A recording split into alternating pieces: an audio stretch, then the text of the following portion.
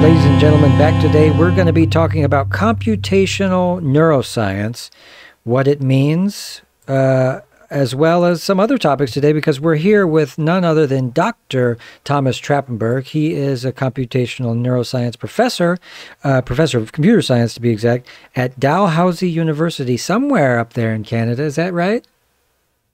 That is right, on the beautiful East Coast. Whereabouts is the university? So it is in the province of Nova Scotia, and the town is Halifax, which is the capital of Nova Scotia, and just above Maine, you know. Yeah. Yeah. I have some of my favorite artists come from there. I know my favorite is Buck 65. He's a hip hop guy, and he's from the small town of Sackville up there in Nova Scotia. So got a lot of love for those people up there.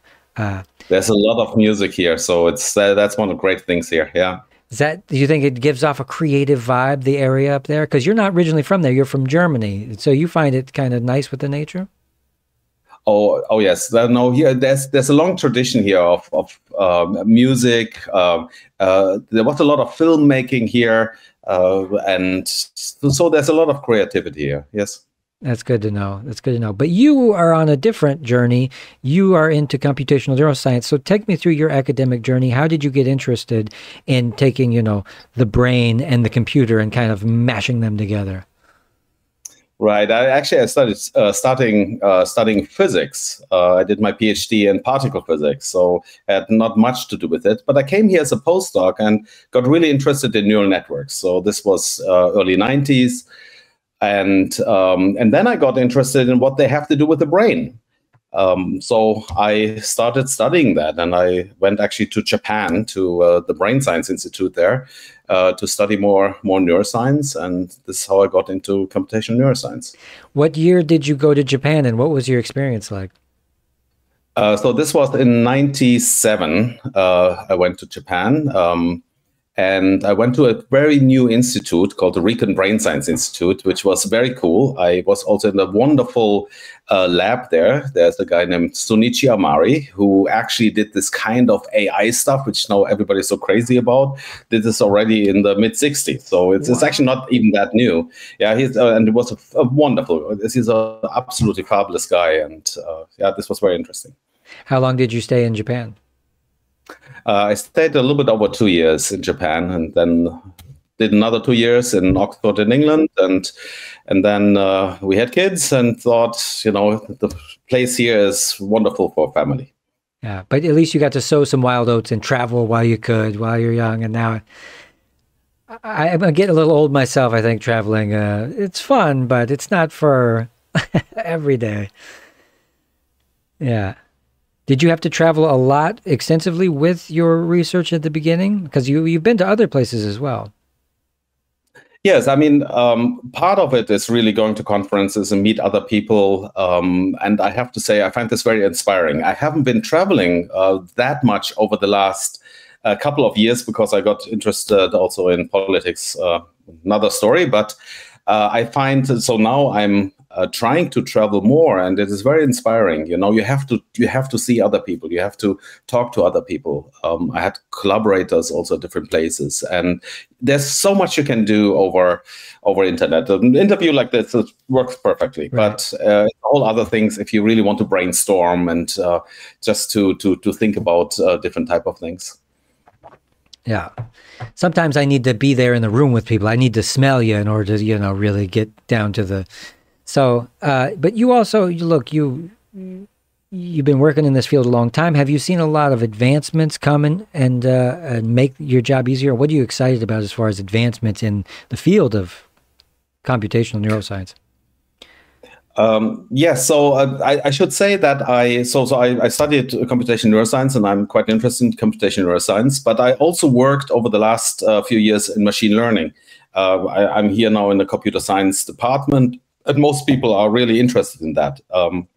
So I do a lot of both, and which is, I think, interesting, because we made a lot of recent progress in artificial intelligence, or at least it is perceived more that we did a lot of new advancement. We did actually, as I said, most of these things were actually known quite a long time, but our computational power of the computers, they increased so much that we can now do really things which we haven't done before. So I have to say, at the moment, there's probably the most hype and most advancements are in the field of AI.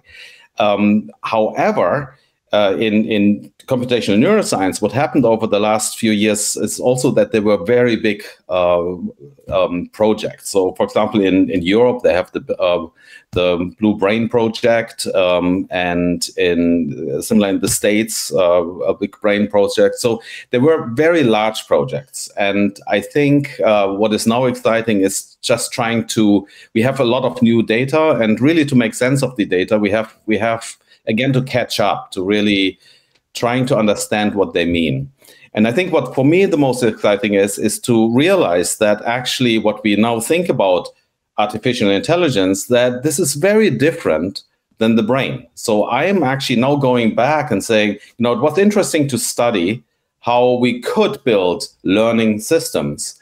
And the brain is learning, and I think that's one of the, of course, very important parts, that that the brain is plastic, that it can adapt to things. But now realizing that actually these AI methods, they look very intelligent, but are they really? And the brain, there's so many other mechanisms which we haven't even really understood right now. How can we say that a computer is intelligent if we haven't figured out for sure what it is that makes us intelligent? Right? That's right. Absolutely. I don't know really what intelligence is. Anyhow, but what we can, some people at the moment argue that these new machines, these GPTs, so the new transformer type of things, they can pass bar exam much better than we do. They can, write essays probably much better than I can. But is this really intelligence? And I'm questioning this, because I know that the brain is made in such a different way. There are some aspects which we do capture in machine learning, that of what is called representational learning. So we learn how we build in our brain filters which can look for certain things. And so there are certain aspects which are certainly captured, but many others are not captured by our current AI system. I would say some things that the brain does that also actually connect to things like limbs or hormone systems could be counted as intelligence, while a computer wouldn't. It'd be a long time before they could figure that out. So let me ask you this: what about how many neurons in the brain, and how close are we to mapping them all? Because I just heard a study. I had a guy on the program who helped with mapping out the fruit fly brain. Now, how many neurons in the brain? How long before we figure them all out? Well, there are around 10 to the 12 neurons, whatever this number is. I mean, it is huge.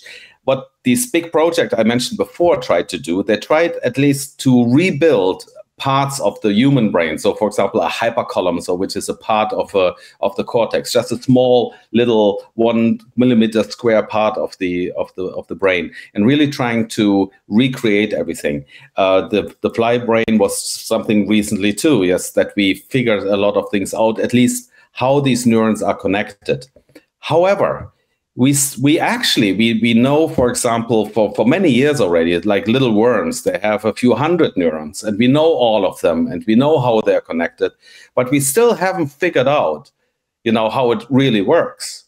So I'm actually quite dubious that we, learn from just trying to get all the facts. Jeff Hawkins is actually the inventor of the Palm Pilot, if you remember this, many years ago.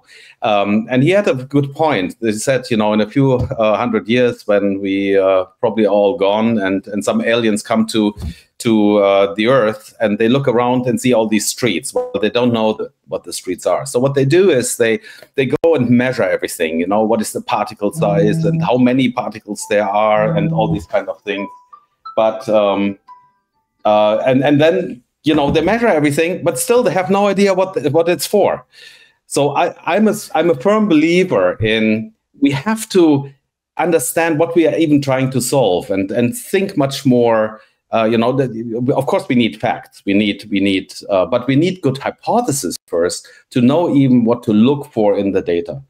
And I think this is lacking at the moment. We have a lot of data, but less really hypothesis what we should look for. Mm. Are you one of these people in science that sort of thinks that, because I know you like nature and stuff, that we should maybe be a little slower with some aspects of technological development, or are you all in for genetically modifying us so we glow in the dark and stuff like that? Yeah, very, very nice question. That's a very good point. Of course, as a scientist, I want to know, I want to go forward. So I don't want things to stop. However, I think the problem is that we are not ready with our society. So, for example, there was recently with the Transformers, there was actually a call from very prominent scientists calling for a halt on our development, saying like, let's stop. I mean, these machines getting so good that they will probably soon take over the world and will kill us all. I don't think that's the case, but what is true is, and I signed this letter not to hold research, but to make us wake up to that we have to address now new challenges. So, for example, we can build, of course, we can now make fake images and videos. And because humans are very, susceptible, if you see something in a video or a picture, you really believe it. So we have to have laws. We have simply to have laws that if you do this, sure, it would prevent doing it, but at least we could punish people if they misuse these kind of things. So I think what I'm very scared about is that we are not prepared within our society. I think there are a lot of opportunities. I'm also very excited that with these technologies, we can do things, we can solve things, we can. A few years ago, I actually co-founded a robotics company which does weeding. So, on a farm, just to get a bit of weed. And if we can do this physically, it's much better than using chemicals. Indeed, the chemicals have a problem. And anyhow, so we can solve a lot of things with these new kind of approaches. But we can also it can also be misused, and we have to be prepared as a society to react to that. We have yet to rein in the internet and social media as a thing that needs to be regulated. We've yet to do sugar. We've yet to do chemical fertilizers and pesticides and herbicides. We have built our society on all these archaic bad ideas, and then to switch out of them is really hard, right? But look, you also are writing books, is that right? How many books have you written? Well, I written this book on computational neuroscience, which actually is the 3rd edition, which just means I haven't gotten it right yet. So I try to improve it always. But I also, as I said, I worked a lot on machine learning. So I wrote another book of machine learning. And I wrote a little local book on green politics in Nova Scotia. Very different. But Well, you can't go away without talking about that. What interested you first about getting into politics, especially getting in with the Green Party up there in Canada? So, as you mentioned, I'm actually from Germany originally. I grew up there. My father was a meteorologist and even working on microclimates. So when I was, maybe 12 or 14, he told me about what a 1 degree difference would do. So people think it's fairly new that we talk about, I have been talking about this for, over 40 years. We actually, science predicted this over 100 years ago. But anyhow, so we were talking about severe weather and all these kind of things. Secondly, because I was brought up in Germany, it was very important in our education system that, after the war, that we were educated that if we find that there's something wrong, we have to stand up and say so. A lot of bad came out of too many Germans just, no, it's okay. It's not so bad. Yeah. It doesn't really... I heard about that. Yeah. Yeah. So I think it's a combination of this. So I just, at some point, I had to do something. In particular, we just came back to Nova Scotia. My kids were small, and I said, now it's all about the future for my kids, and I need to speak up. So this is why I ran for the Green Party, of course. Again, for me, it was more common already being familiar with these kind of ideas. And so it was fairly natural. It was also, it was clear that it was very hard to be getting elected. Indeed, at the beginning, it was not my goal. It was just my goal was to have a platform at least to talk about. At the end, I really wanted to get elected, and I wish we would have a better electoral system. Actually, it's not just the electoral system. It's a better way we could, as a society, get people who know about things to try to address the problems, like how to address new technology and things like that. And I think most of politics, unfortunately, is now all about being elected. And to be elected, it is all about being reaching people in a certain way, not necessarily what is good for our society. Yeah. I had an idea today that we could use technology and get rid of these old systems of justice, for instance. You don't need judges if you could give the what happened, all the evidence, and just give it to everybody and let everybody vote. You can see the video of the guy robbing the store. You can decide for yourself. And then we as a people can vote on everything. It could be like a true democracy instead of representatives and, corrupt bureaucrats and aristocrats, right? Yeah, that's yes and no. So we know actually, for example, we have decision support systems in medicine, which can actually make really good decisions. Indeed, you can show that these systems can often actually make better decisions than humans. Presented with certain kind of facts, what is the likelihood to have a certain disease? These kinds of things are good. Mm-hmm. However, and then this is where the system lack. There is no idea about, what as a society we want to achieve and what are, what is right and what is wrong. And this is something which we haven't tackled with technology yet. And I think actually, with these new technologies, yes, we don't anymore have to do the nitty gritty. Just get all the evidence and see what is the likelihood of having a certain disease. But we can concentrate now on and saying, what should be the right actions we should do, or what should we do with technology. So I think we still need humans, but there are a lot of things where technology can be used in a very effective and a much better effective way than humans. And the discussion needs to go on and on. There's also I wrote an article the other day about ChatGPT and all the other, the Bard, all of them that are out there, they all are doing this thing where they're respecting religion. And I think that's a slippery slope where they won't say anything bad about a magical carpenter that lived a long time ago. That's making, we're teaching them the biases of humans. Isn't that a little upsetting in your professional opinion? Very much so, very much so. This is not the solution. I think actually we're discussing now at the universities how we react to these kind of ChatGPT type of things. There's actually these kind of models can now program much better than I can. And so why, we don't even have to really teach anymore programming. And I'm a big fan of it. It's saying, well, if we have a tool which can do these for us, that is good. But what now we can free up time, and let's use this time to teach actually our students much more about morality, much more about thinking about the global aspect, thinking about our society. So I'm very excited. We should use technology, but really think more. Right. But there's a caveat to that, is that if you had this great idea with the weed picking robot, you put the robot out in the field and it picks the weeds for you. Well, that's great too. And that's going to put somebody out of job where hypothetically they could actually do the thing that they want to do, enjoy time with their family, stuff like that. But we have to get over this point of capitalism, which says, no, he has to pay for his, time or whatever.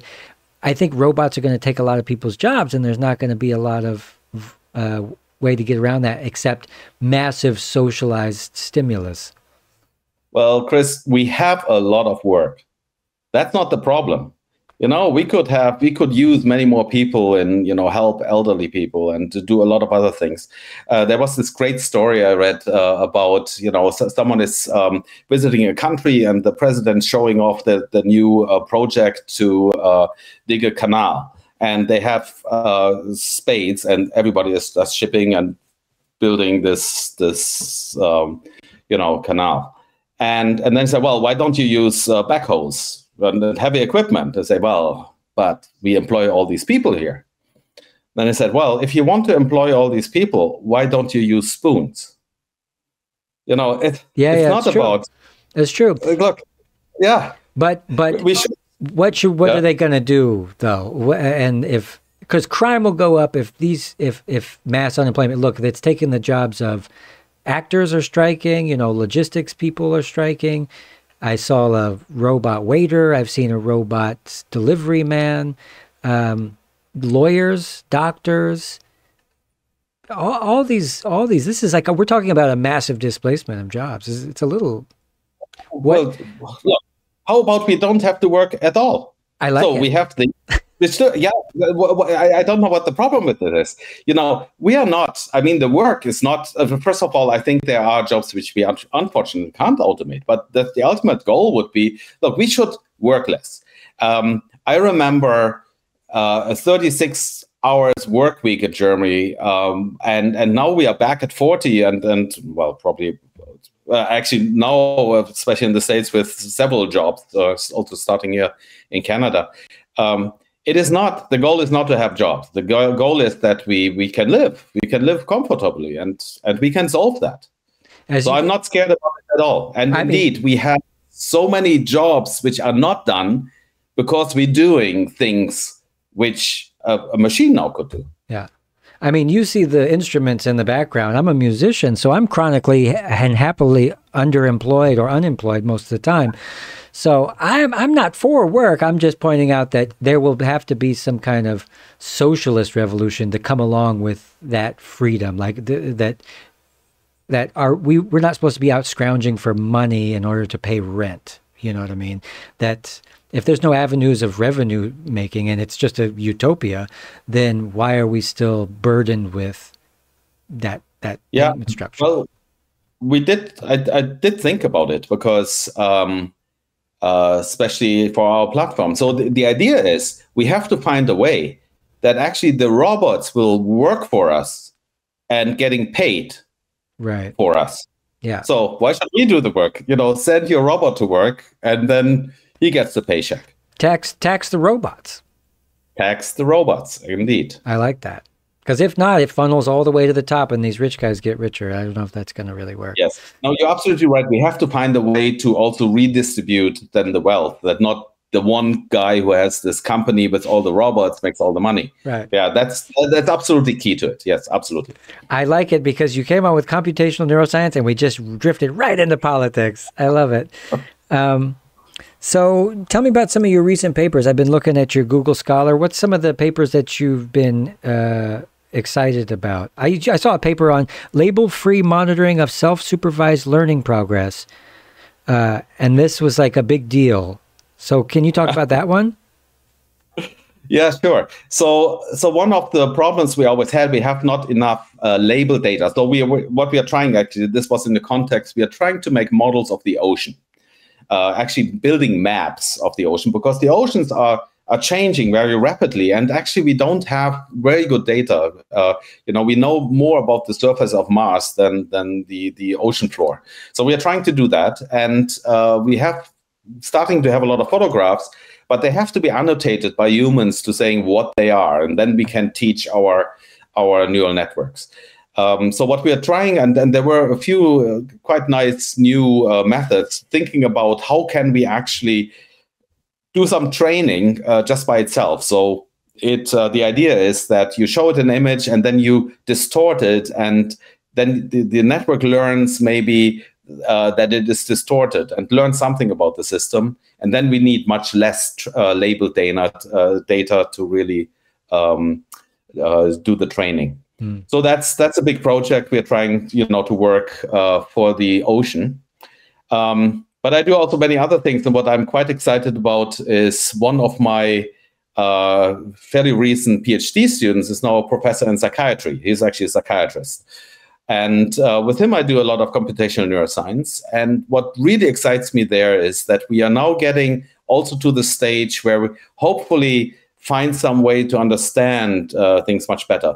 Mental challenges are widespread, and we all wish we could do there more. We're in particular working on some models of some mood disorders like bipolar, and there were some recent findings where we now know certain kind of neurons work a little bit different, and so we're finding more and more that now. So applying our trying to apply what we learned from computational neuroscience more to really trying to understand how the brain works, in particular also how it might dysfunction, that this leads to something. So I think this is also very exciting, really, to think about.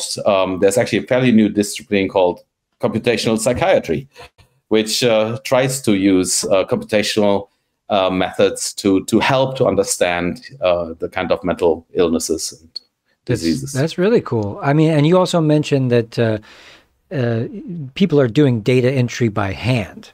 Is that one of the biggest caveats with making advancements at the moment? Is people have to sit there and do images and say, well, it's black and it's got a dog in it, and yes, yeah. This was I mentioned before that actually these kind of networks, neural networks, are quite old, but really also the advancements we made. Actually, the breakthrough in computer vision was made because Google went out and said, we have all these images. How about everyone in the world, if you find a few minutes, go through the images and tell me what you see in them. So they created a very big data set called ImageNet. And this was used then to train the networks. So having really a lot of training data has always been the bottleneck. And so there are some ideas how you use now much more unsupervised or self-supervised learning, where, for example, two networks compete each other to accomplish a task, and just by this competition, maybe it finds a good solution. So there's a lot of thought. How can we train networks without human input? Hmm. You also work with complex biological data like plankton. Is that right? Yes. Can you describe this one? Okay. Yes. The ocean science is actually a big thing in Nova Scotia. Nova Scotia is a peninsula, and actually it has the biggest ice-free harbor on the East Coast. So it was always important for that. And of course, the fisheries. We are not far from the Grand Banks out of Newfoundland, and so fishing was always important. So there's a lot of relation to science. We are a fairly small town, but actually within oceanography, it is actually one of the big centers in the world for ocean science. So we do therefore have a lot of people here interested in that. And as I said before, we are there's still a lot to learn about the oceans, and it is rapidly changing. It's actually scary how it changes. On the surface, it looks nice and blue, but go and dive, and I have some diver friends, and they're saying, last year it looked totally different. Mm-hmm. So we are trying to measure this, and one of the things was that a local company made a holographic camera. So, which tries to make 3D images from little, in the ocean, and can therefore see a lot of different type of planktons. And again, we want to measure it. We want to see how it changes and really understand also the ocean ecology much better. This had to do people had really to look at all these images, but now we can automate these things, so we can really count now. Many, thousands, millions of pictures, and can see how many different species are there and how many of each type and these kind of things. Holographic camera sounds expensive, vaguely expensive. I haven't bought it, so I couldn't tell you. I'm not selling them, so sounds like something you'd rent. Yeah. But you also are working with what, predictive modeling of lithium response in bipolar disorders? Is that true? You've been researching that? Yes. So this is what I a little bit mentioned already. So this is with my former student, uh, Abraham Nunes, who is a specialist for mood disorders. And so this, what I mean. So in bipolar, there is some medication called lithium, which some people respond to, and some others don't. And the problem is that it might take years to see does it really work or not. So if we could predict if lithium is helping the people or not, then this would speed up helping them a lot. So this is one area we are working with. And what we found, or what other people actually recently, first of all, found, is that certain kind of neurons in a specific area of the brain respond differently for people who respond to lithium and people who don't respond to lithium. And this is what we are trying to understand. First, we are building models which try to build this little area of the brain called the hippocampus, and particular an area called dentate gyrus. Anyhow, so we are trying to build models of this. We are trying to understand how we could maybe test what these kind of different neuron activities do, and therefore maybe test if people would be responsive or not. So it's still a long way to go, but I mean, it's really exciting that we can finally, here's one example where we finally find something where neurons really react differently if people respond to lithium or not. And certainly this is a part then of the problem, which, where bipolar is probably, which contributes to bipolar. There's still so much unknown, and being able to, see now some light that there's something which we can study is actually quite exciting. What and how is obviously it's sort of a black box, but if you do computer modeling of small parts of the brain, do you think that you get accuracy, or are there still some unknowns?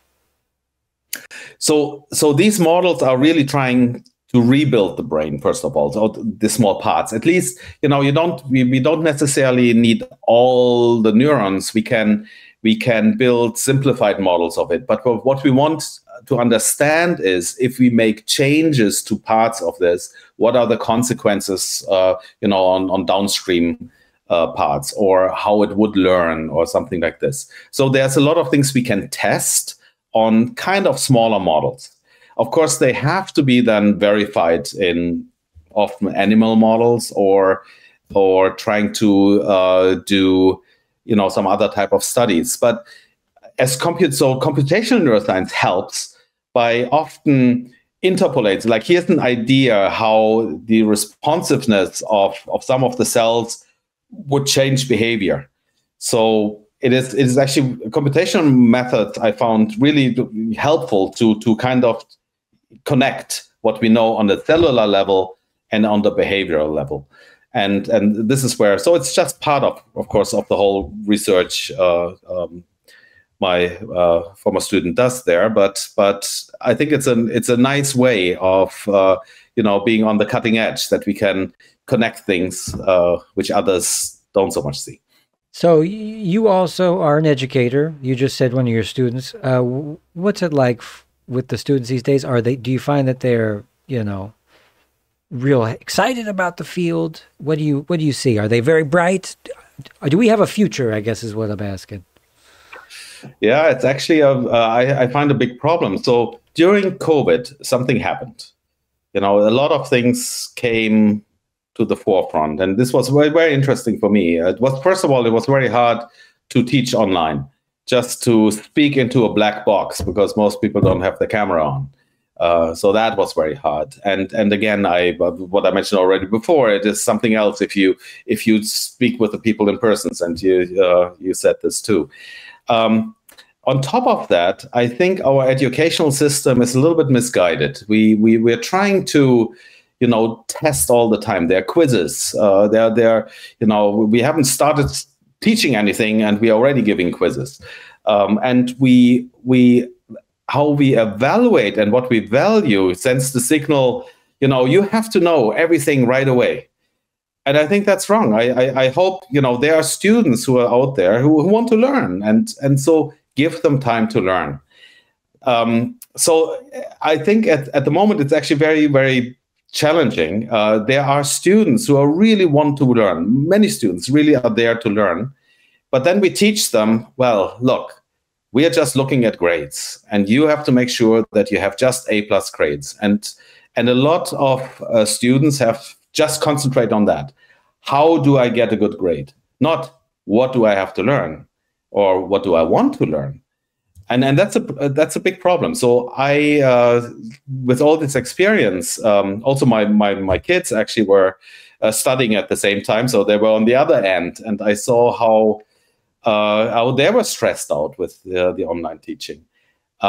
So since then, I really rethought how I teach, and I have a lot of fun now to work with students who want to learn, and I'm very sure that they understand that, look, we are now sitting here in the course together 12 weeks, and I'm happy to work with you.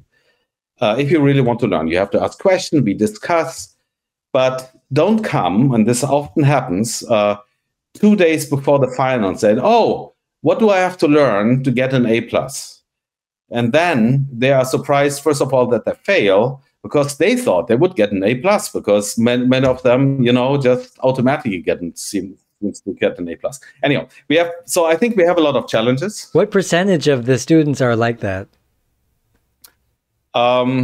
Unfortunately, a fairly large percentage. So my grades are often now bimodal. Even people get good ones or they fail.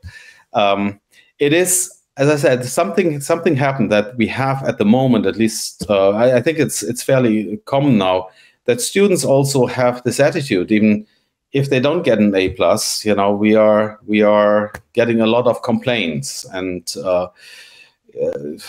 it's easy to show them, well, you can get an A+ if you know the things, but if you don't, not. Well, it's not a memorization game, right? You have to be passionate in order for the stuff to stick in your mind and have a connection to it, right?